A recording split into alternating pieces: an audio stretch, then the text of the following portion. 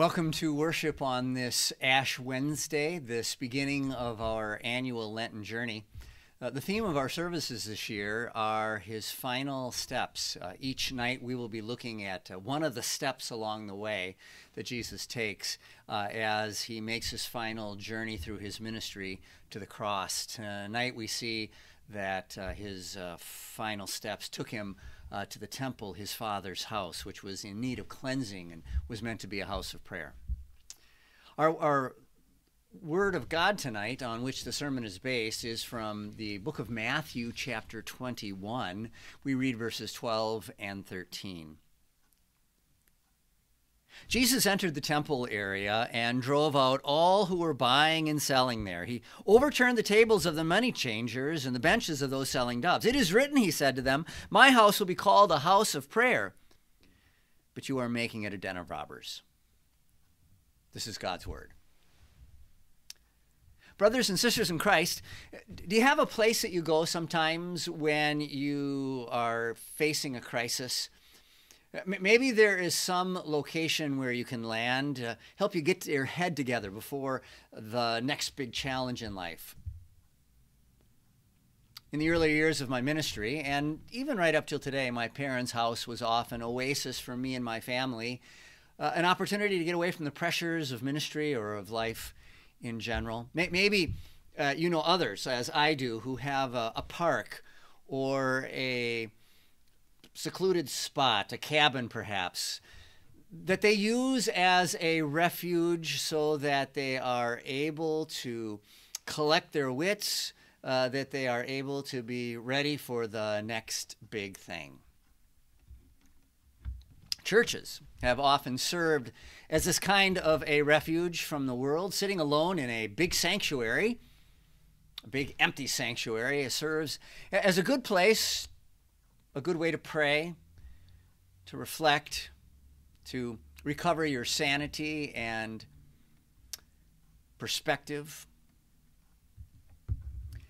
In Galilee, we hear that Jesus often withdrew to lonely places to pray, and sometimes he would take the disciples with him to get away from the crowds for a little while so they could get some rest. As he entered Jerusalem at the beginning of Holy Week on Palm Sunday, then it should not surprise us that one of the first places where he's going to find himself in this biggest week of his life, in this hardest week of his life, is at the temple, his father's house, where early in life, at the age of 12, he had spent 3 days living when his parents left him behind after they were done with this same Passover celebration. Along the way to the cross, Jesus' final steps led him to his father's house. But he wasn't going to find much peace or opportunity for prayer when he came to the temple on that day, as he found on an earlier trip to the temple 3 years ago in his ministry. These outer courts, which should have been a place of preaching and prayer and praise, had been so filled with business, money changers and livestock salesmen, banking and bartering, that it was impossible to do anything else. This angered him.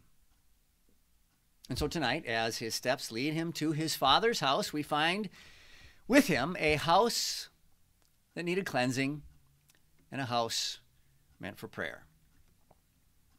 It was late in the day on Palm Sunday when Matthew tells us Jesus entered the temple area and drove out all who were buying and selling there. He overturned the tables of the money changers and the benches of those selling doves. It is written, he said to them, "My house will be called a house of prayer, but you're making it a den of robbers." Some of this business going on in the court of the Gentiles, outer court of the temple, was business that had to take place someplace. Temple worship, you may remember, had one feature of worship which was not common to the way we worship today. There was animal sacrifice. This was the Passover, and practically every family in the nation would be sacrificing a sheep.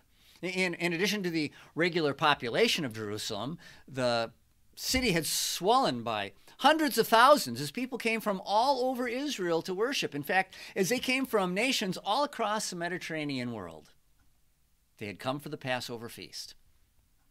Once this had been a nation that was primarily sheep farmers, sheep herders.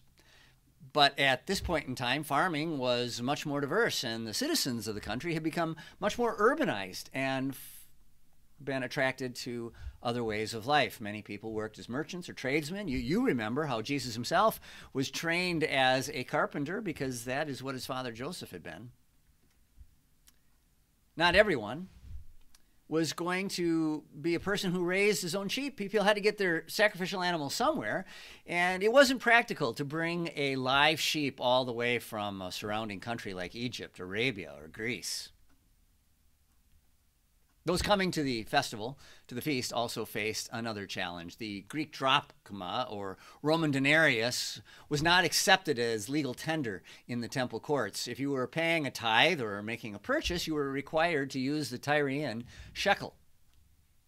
It was no more a Jewish currency than the drachma or the denarius were, but these shekels had a better reputation for being pressed from pure silver and of matching in weight that which was advertised. And never mind that the shekel also had on the head's face of it an image of the false god Baal. The requirement for this form of payment was one way that the administrators of the temple tried to guarantee the value of their income. Now, it was convenient for the worshipers to do their banking and shopping in the temple. There were just two problems. The noise and the distraction made it impossible to worship in this space anymore. And it seems clear from Jesus' quotes of Isaiah and Jeremiah that the business practices of those involved had become corrupt. They had turned God's house into a den of robbers. The rate of exchange, the price for the animals was not fair. They took advantage of these pious pilgrims. Well, what could the worshipers do? They were trapped. You know how when you go to an arena or an airport or an amusement park, the cost of food or other products can often be 2 or 3 times what you would find in a local grocery store or restaurant. There's so little competition. The vendors have a captive audience. So the merchants and the money changers in Jesus' day took advantage of the visitors who suffered from limited options. Jesus found his Father's house then in need of cleansing. So that is what he did. He drove out all those who were buying and selling there. He overturned the tables of the money changers and the benches of those selling doves. He was not willing to see this place of worship desecrated by those who were using it. He was not willing to tolerate the corruption and the greed. Now, I have never seen a sanctuary of a Christian church abused in quite the same way. What Jesus encountered is not the same thing as a bake sale in the fellowship hall of a congregation or Christian books which are being sold from the church office. These things don't generally involve deception, coercion, interruption of worship, or personal profit. But then our churches aren't really the equivalent of God's temple today, are they? That would be our own bodies, our own hearts. You remember what Paul once asked Christians in Corinth in his first letter to them? Do you not know that your body is a temple of the Holy Spirit who is in you, whom you have received from God? And the filth of the business going on there, here, actually makes the merchants and money changers in the temple of Jesus' day look relatively innocent. Is there a sin that doesn't pollute the Father's house in this Christian heart? The statistics for Christian men who use pornography are disconcerting, as well as those for Christian couples who are sharing a bed before they get married. Our God clearly condemns cursing, swearing, obscenity, and vulgarity in his word, but people claiming to belong to Christ often get down in the gutter with their less spiritual neighbors, peppering their speech with the same kind of trashy talk that desecrates the mouths of the people around them. In our land of plenty, our greed may not always show itself so much in dishonest business practices, although the scandals of clergymen enriching themselves at the disadvantage of the church are common enough. But once God has graciously placed the riches in our hands, how do we use them then? How big a house does a man and a woman and their 1.5 kids really need? How many TVs can you watch? What features make it necessary to drop $1,000 on another phone every time a new model comes along? And what does all of this say about who really reigns as God in the temples of our own hearts? Thank God, Jesus came to cleanse his Father's houses on this week. Pushing the peddlers out of the temple was only a preview of the real house cleaning that Jesus had planned. 5 days later, blood ran from his back, torn open by the lashes of the whips, the stripes he received in Pilate's court. His face was streaked with blood dripping from the wounds of his forehead, where the Roman soldiers were pounding a crown of thorns into his skull. Jesus' lifeblood has the real cleansing power, especially that blood which flowed from his hands and feet pierced by iron spikes, which were holding him to the cross. The letter to the Hebrews warns us the law requires that nearly everything be cleansed with blood, and without the shedding of blood, there is no forgiveness. But John's first letter promises that this is exactly what Jesus does. The blood of Jesus Christ, his Son, purifies us from all sin. He doesn't drive it away by force. He removes it from view by his grace. He applies this cleansing blood to the sin that occupies our hearts by faith. And once applied, it keeps cleansing those hearts all through life. You can be sure that that animal trade and that money changing in the temple returned the next day, maybe that very same evening. But Jesus' single sacrifice has made us perfect forever. And each time we hear the gospel preached, each time it is spoken to us, it assures us again and again that our hearts are pure and clean. This house needed cleaning. It needs cleaning as much as that temple in Jerusalem ever did, because this too is God's house, the place that he has chosen to live today. For when Jesus cleanses his Father's house, it can again become a house of prayer. It is written, he said to them, "My house will be called a house of prayer, but you are making it a den of robbers." We have different words for prayer. The various requests in the Lord's Prayer we refer to as petitions. We are seeking something from God when we petition him. Supplication is a kind of fancy word for prayer. It suggests a sense of urgency when we beg God for his help. Confession or thanksgiving or praise. These are other kinds of prayers that describe a part of a believer's conversation with God. The word that Jesus uses to describe his Father's house here understands prayer this way: this is our opportunity to come to him.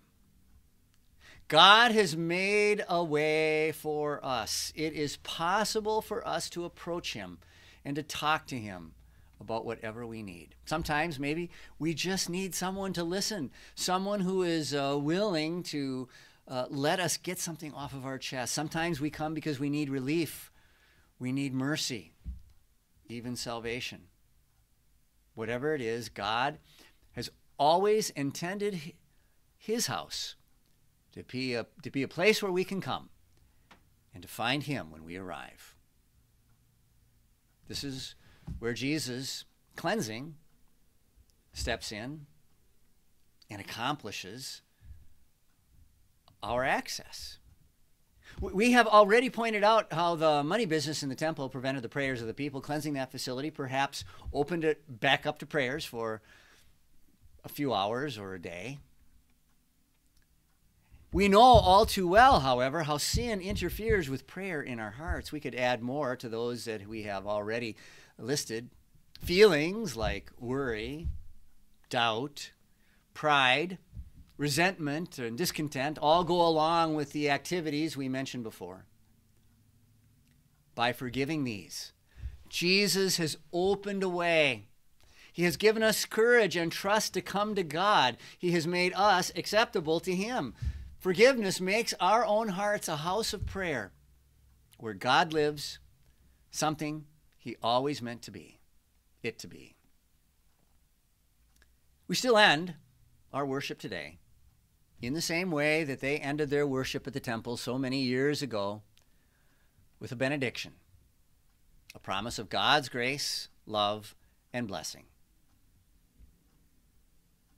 Go tonight, certain that these blessings are yours, for Jesus has visited His Father's house again and cleansed it from its sins. Amen. And now may the peace of God that passes all understanding keep your hearts and minds through faith in Christ Jesus. Amen.